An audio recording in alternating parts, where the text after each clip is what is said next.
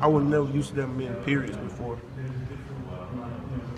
A lot of in your scouting report, as you're being recruited, says that your motor is just one of your specialties. Once you get in that play and get going, that your drive is better than a lot of people see. Just take us through a play when you go, and what makes you special when that ball snaps until it ends. I really don't know. I try to go hard every play because I don't like to take no plays off.